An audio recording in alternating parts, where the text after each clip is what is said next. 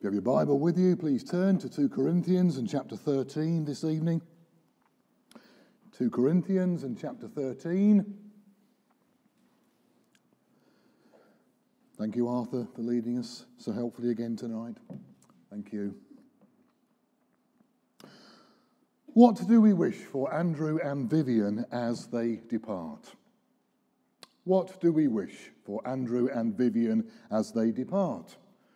What should we be praying for? What should we desire for them as they leave these shores and return to miserable sunny Spain?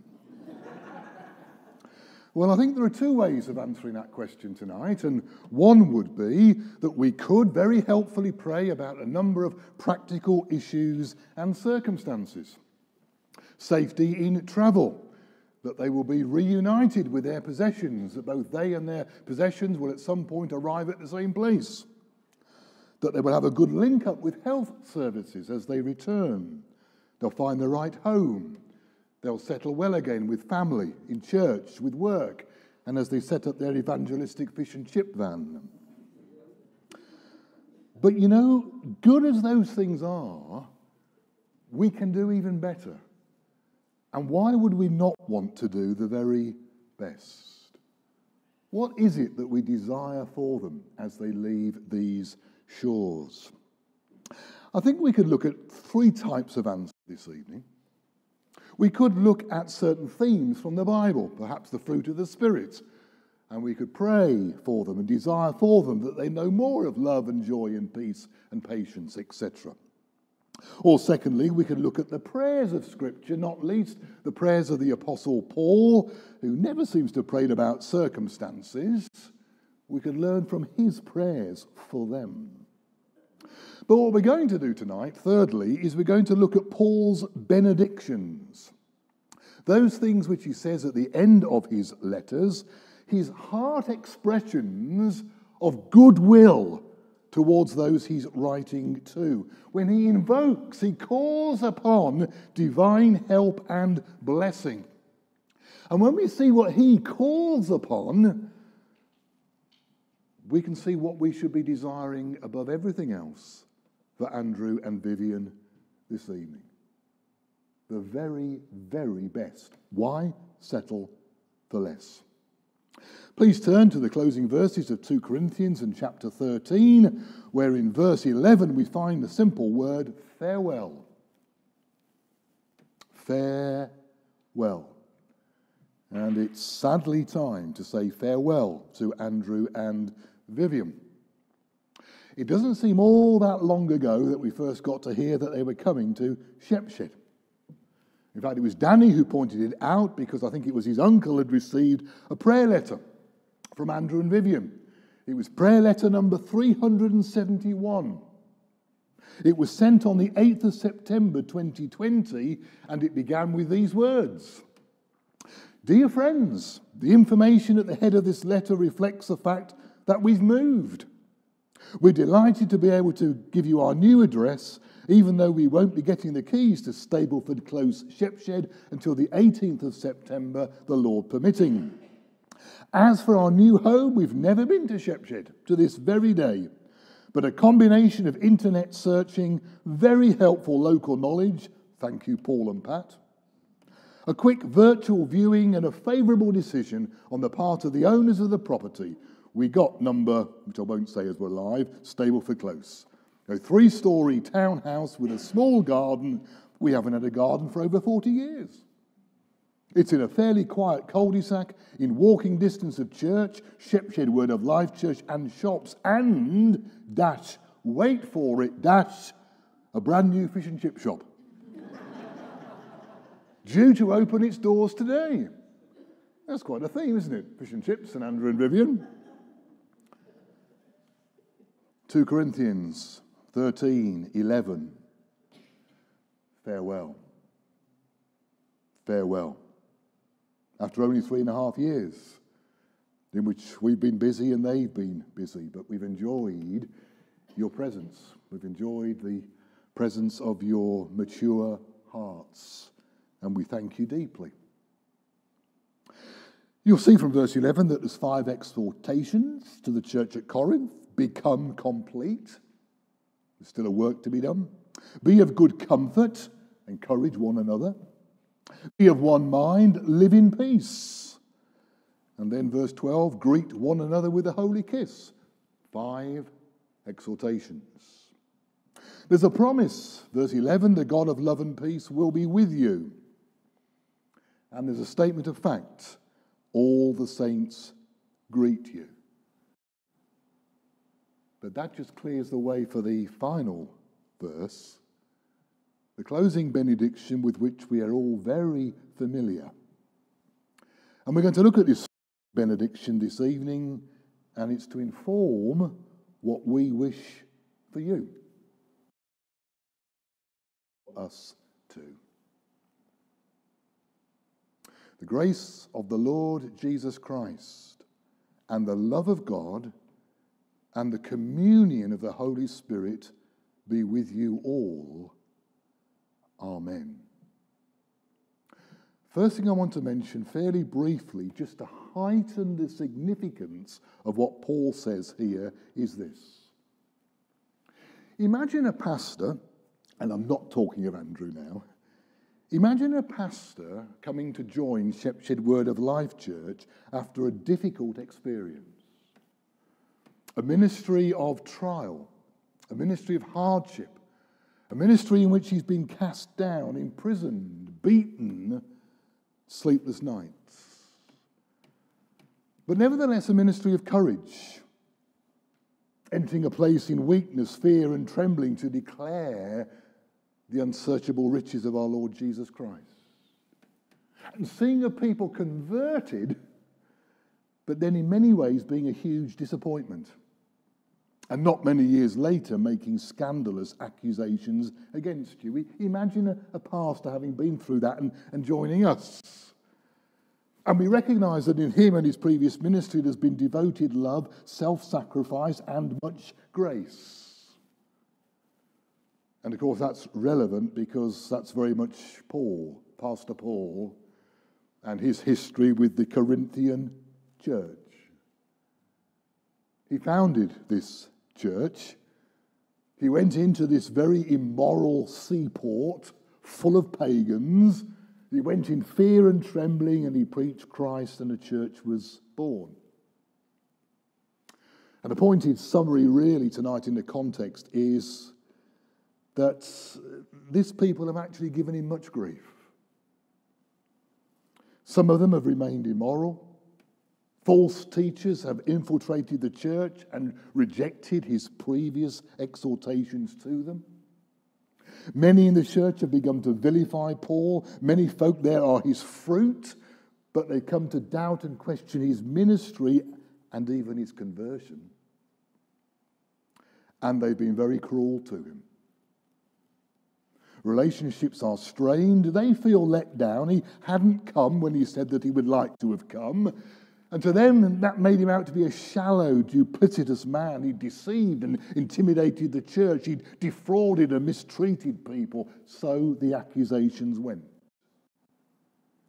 And so when he writes to them, there's a tone of sorrow and severity. There's a very agitated and stormy atmosphere about Paul's letter. He has to defend himself and appeal for factions to reconcile. Satan has been at work in the church. It's generally regarded as the most difficult letter that Paul had to write. He's dealing with difficult people. And so in the letter, he explains why he's been delayed.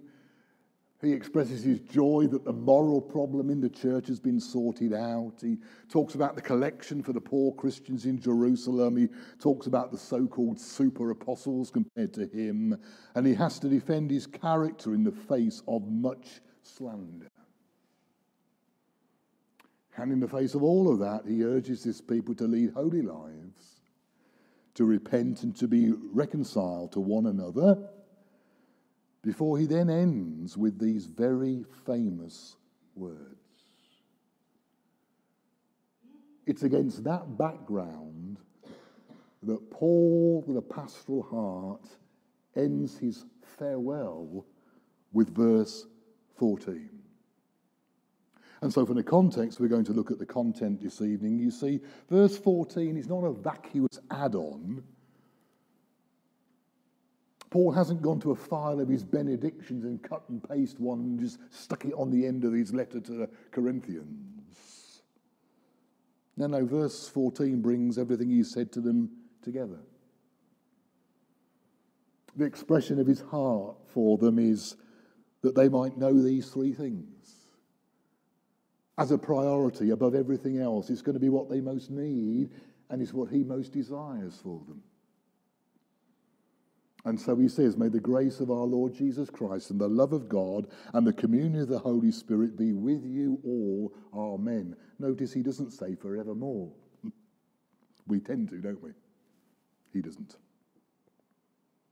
You see, it's a concluding benediction, isn't it? Invoking blessing, calling upon God to richly bless these people. The blessing that Paul invokes is the blessing of no one less than God. The blessing he invokes is the blessing of no one less than the triune God, Father, Son, and Holy Spirit. The Trinitarian God, though it's an unusual order here, isn't it? It's not Father, Son, and Holy Spirit. It's Son, Father, and Holy Spirit.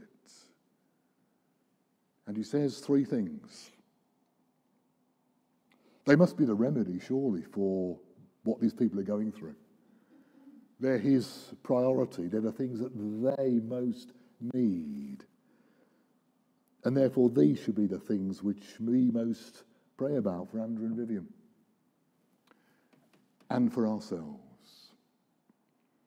These are the crucial things, friends, that we cannot do without. And if we are to live as a supernatural people in Christ and with him in us, this is our daily bread and butter, hour by hour. Number one, he says, the grace of the Lord Jesus Christ be with you all. He has to center it on Christ, doesn't he? To Paul, Christ is genuinely his all in all. In his letters, he's described into the Corinthians as our wisdom, our righteousness, our sanctification, our redemption. You know what you guys most need at Corinth is something to do with our Lord Jesus Christ. Him who loved us and gave himself for us. He upon whose hands are written our names. What you need to know is the grace of the Lord Jesus Christ, a full title here. The grace, well, that means, of course, his undeserved favour, isn't it? What this group of Christians need more than anything else is the undeserved kindness and the unmerited favour of God ruling and reigning every moment of their lives. It's this amazing grace of which we sing, that taught our hearts to fear, this grace which has led us safe thus far, this grace which will lead us home. It's grace, friends, isn't it, from start to finish, as we saw last Sunday night, was it? It's not of merit, it's wholly of his mercy and his grace. Oh, how the grace of God truly, after all of these years, still amazes me. His amazing grace, G-R-A-C-E, God's riches to us, at Christ's expense, Christ crucified, that we would know this vital and foundational disposition of God. He's a God of grace. That's his attitude. Fascinating, isn't it, that in 2 Corinthians 8 verse 9 we find there the grace of our Lord Jesus Christ. And he says, you know the grace of our Lord Jesus Christ. He who was rich beyond all splendour, all for love's sake became poor, that you through his poverty might become rich. This is the grace of our Lord Jesus Christ. If we're a Christian tonight, if we're standing in Christ with sins forgiven, then we know it is by grace that we have been saved and not by works. And I'm sure, if I can be, that that's why Paul starts with Jesus. He starts with this people who now knowingly have been saved. They know God, savingly. This is how they've come to know Father, Son, and Holy Spirit through the Lord Jesus Christ. We come to the Father through Jesus the Son. And it's all of grace. But I don't think that's the main thing Paul means here. I don't think it's that disposition of God, that attitude of God, that quality of mind in God, glorious though that is. It's another aspect of grace which I sometimes fear we don't grasp.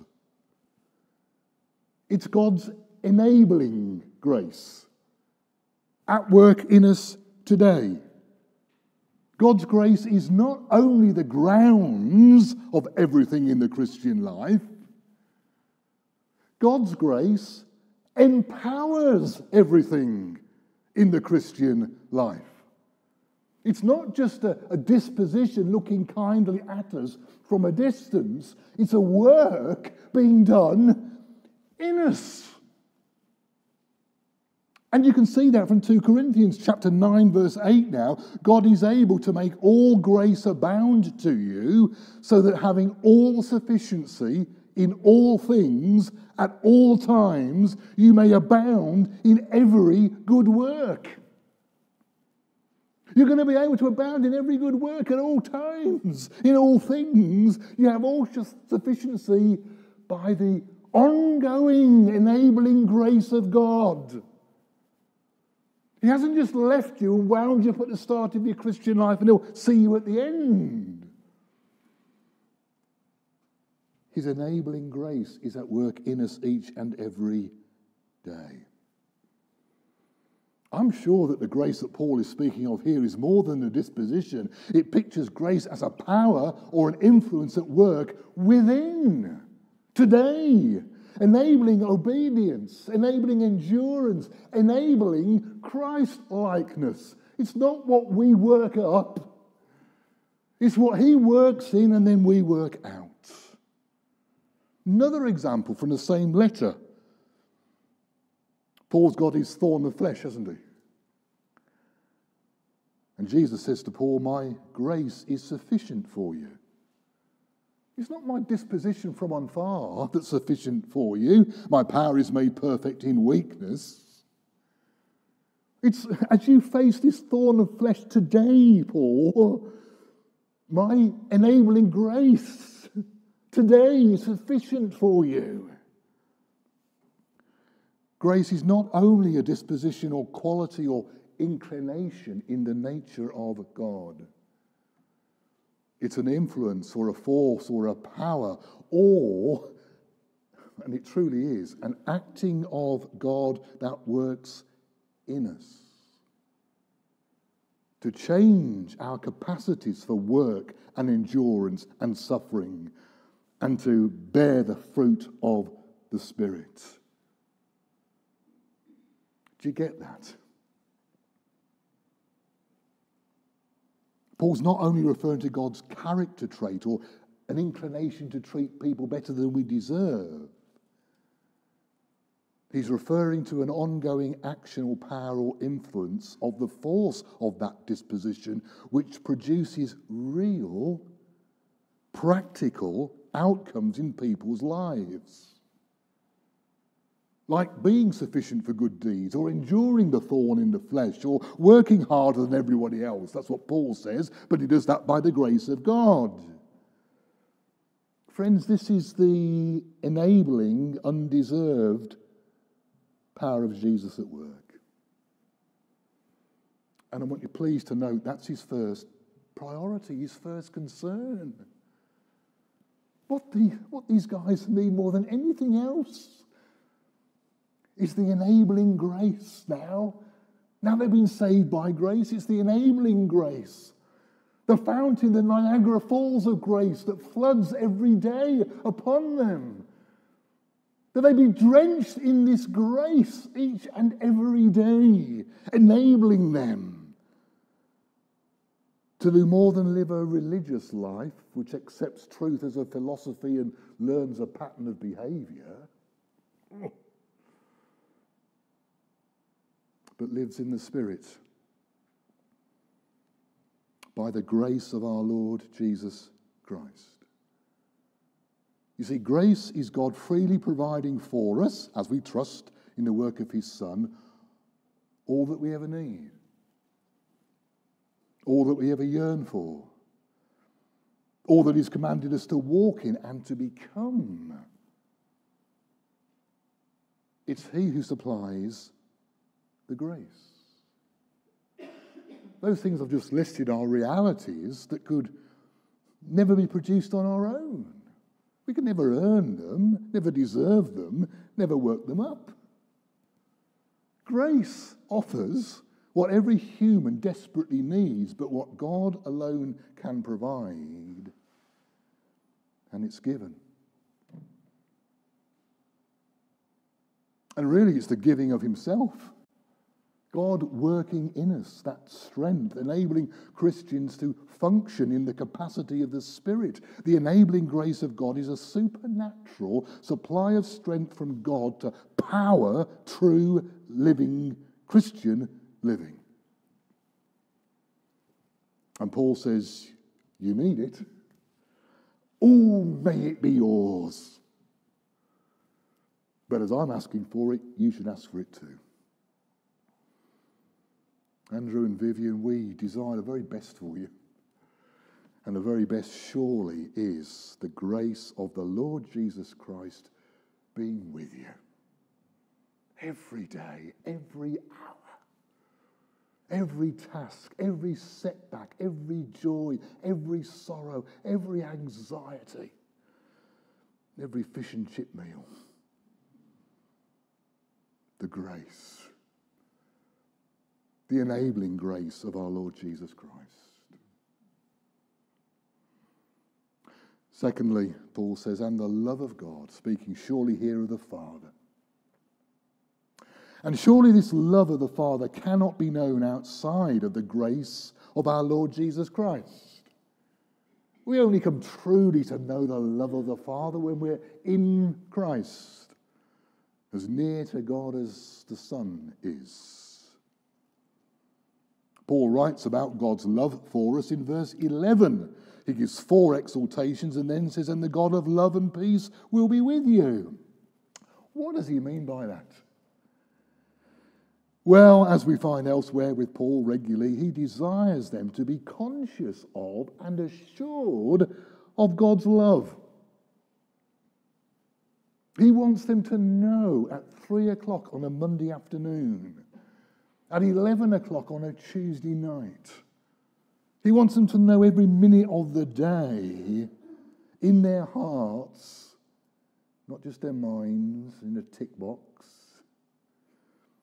He wants them to know that God loves them. He wants them to have an assurance of God's love, the love of God which is shed abroad in our hearts by God the Holy Spirit, of which John speaks, and Paul speaks, and Matthew speaks, and Mark speaks, and Luke speaks, and Peter speaks, and Jude speaks. It seems to me here that this is very much a parallel concern with what we see in that great prayer in Ephesians chapter 3. I pray that you will be strengthened in your inner being by God the Holy Spirit. That Christ would dwell in your hearts through faith. That you would be given power together with all the saints to grasp the height, depth, length and breadth of the love of the Lord Jesus Christ, and to know this love which surpasses knowledge, being filled to the fullness of God. Fascinating, that, isn't it? Being filled to the fullness of God, maturity is about knowing how much God loves you. It's about knowing how much God loves you. And there's a parallel, isn't there? You know, I pray that you be strengthened by the Spirit, Christ dwell in your hearts here. The grace of our Lord Jesus Christ and the love of God. I'm still struck by Stuart Olliott's phrase, who is concerned that for most evangelical Christians today, the Lord Jesus Christ is not very real to them in their daily lives. How many of us know that we ought to know that we're loved, and we do know that we're loved, but we don't feel it, meditate upon it. Doesn't propel us through every day. Don't get up in the morning and firstly aware of how much this great God loves us. He wants these Christians to really know how much they're loved of God. That love which was demonstrated in the cross, that whilst we were yet sinners, Christ died for us. That this holy and majestic and just and all the things Arthur prayed earlier on, omnipotent, omniscient God, is also a God who is love. A God who therefore works, desires and works for the good of others. That's what love is. Love can only be known from the actions that it prompts. And this holy God, who's a God of love, desires and works for the good of others. But in his case, those others, oh dear, by nature they're a pretty gruesome lot. They're undeserving, they haven't loved him. The best of their deeds is as a menstrual rag in his sight. And will never reach above that in and of themselves. And yet he desires and works for their good. And their good involves giving to them the complete forgiveness of their sins, eternal life, reconciliation with God, adopted into his family, clothed in perfect righteousness. Can't think of anything he's missed out, can you? Love wants the best. That's what this God of love wants and gives to this lot. And it involves two things. It involves God becoming flesh. Sapphire paved courts for a stable floor.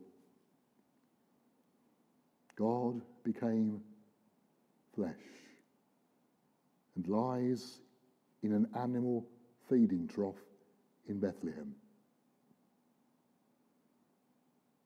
And then goes to another kit of wood, which is a cross at Calvary, to be made sin and a curse for this lot, that they might know these things forever. That they be his bride, with whom he will be in intimate communion forever and forever.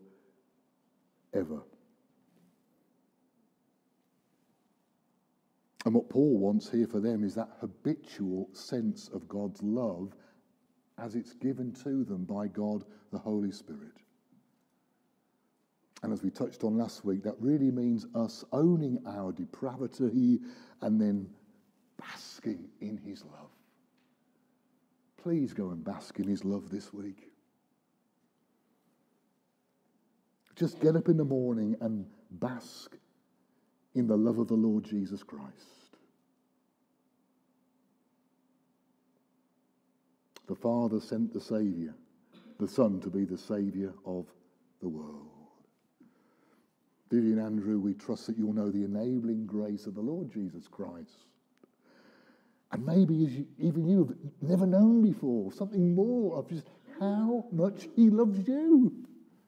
It's a crying need amongst us to know how awful we are by nature and how truly, really we are loved every moment of every day.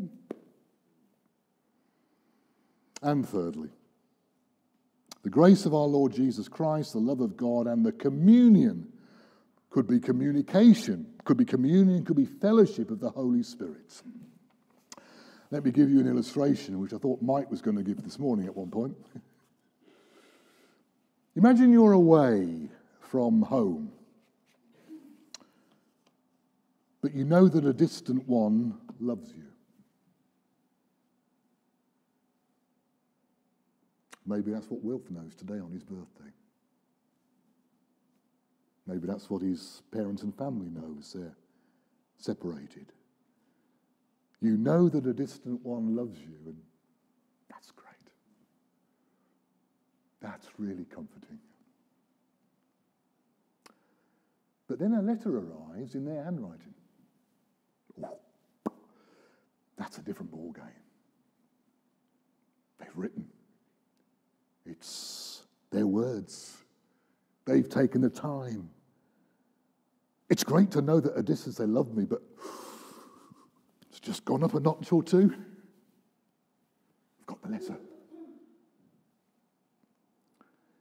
And then there's a knock at the door. Surprise, surprise. They arrive. And there's arms of embrace and a kiss.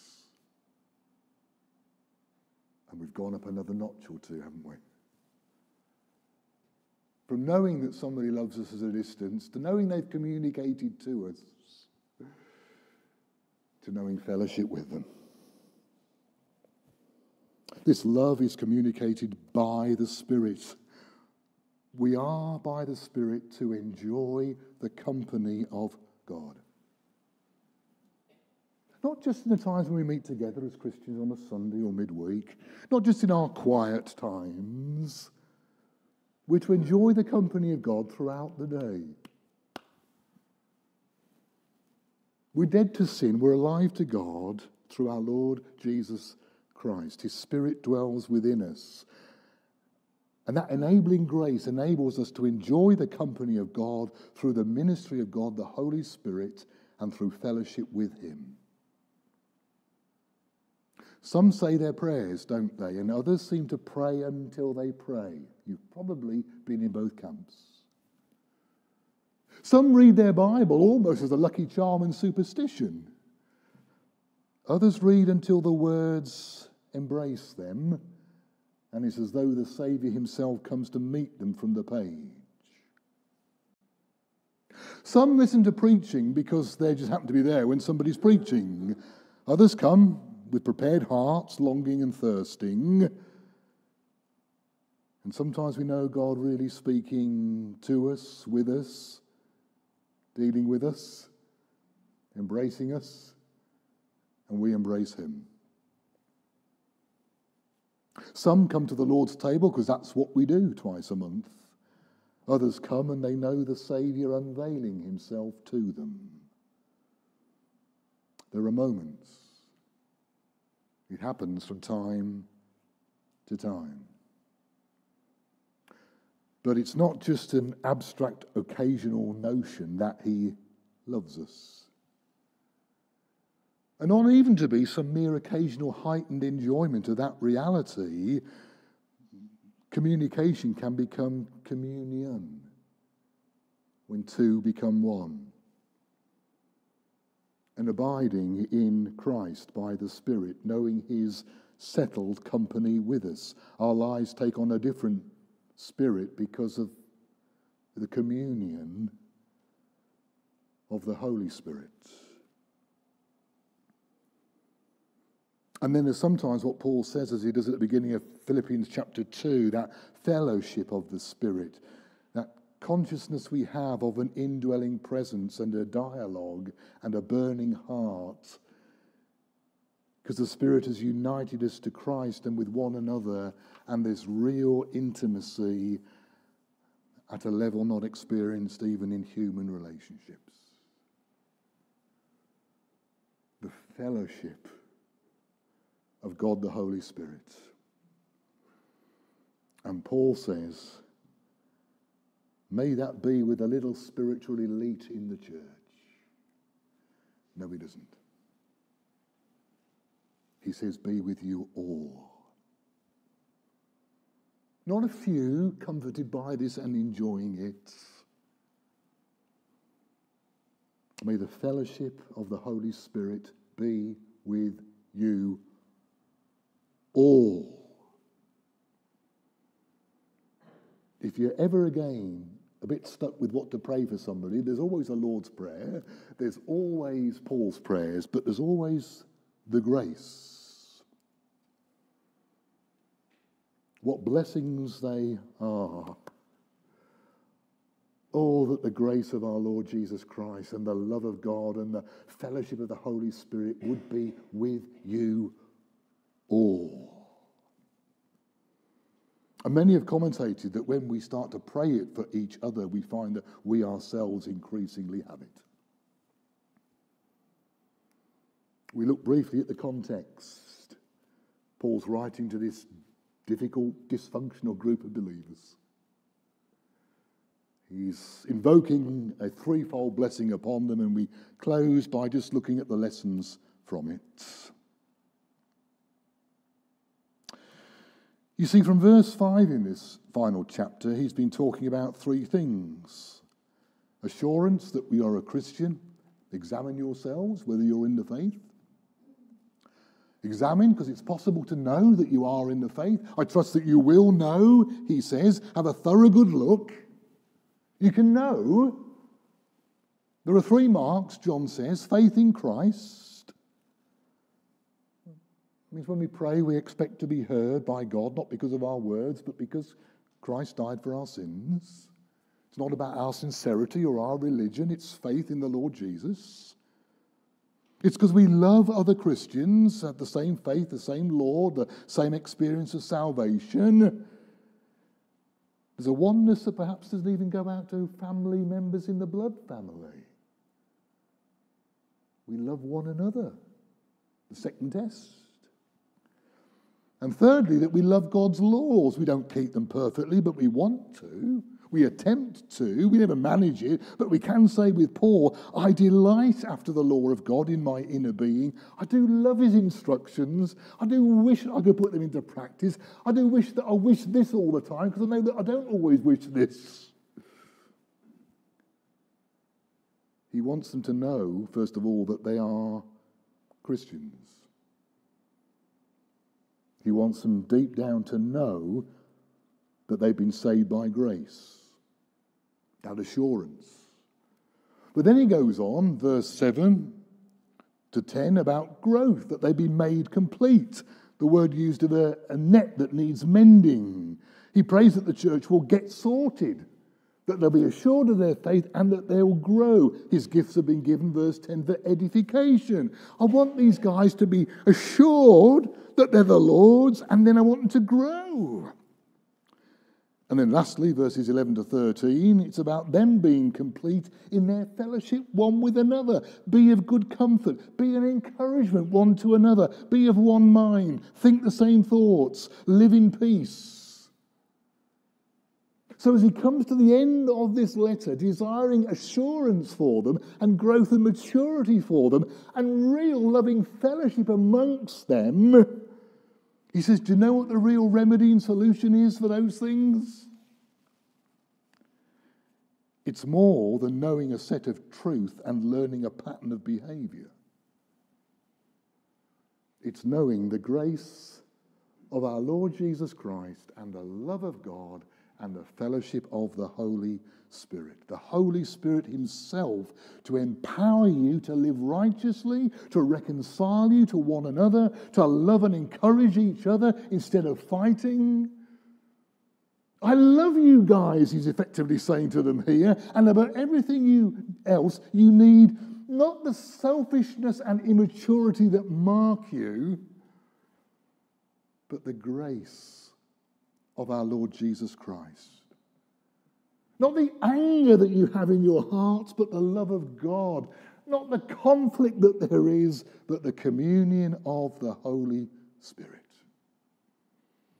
Paul is dead clear what he wants for these people and why. It's their greatest need if they are to glorify the Lord Jesus Christ 24/7.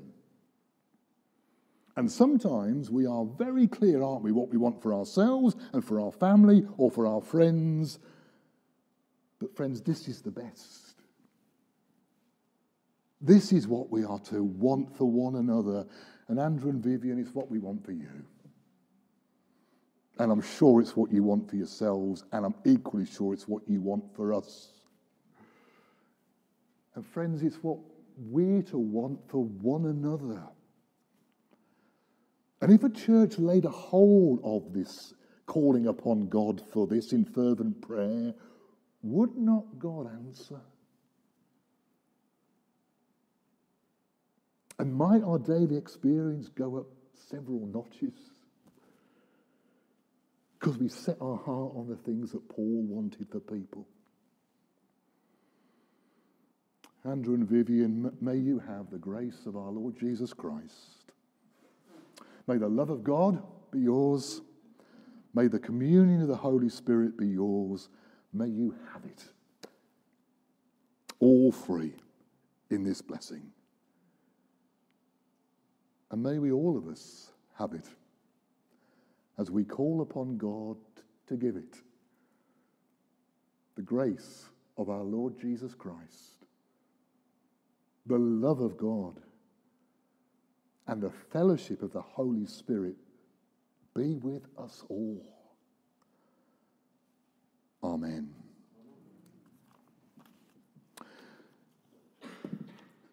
We're going to stand, if we're able, to sing first of all.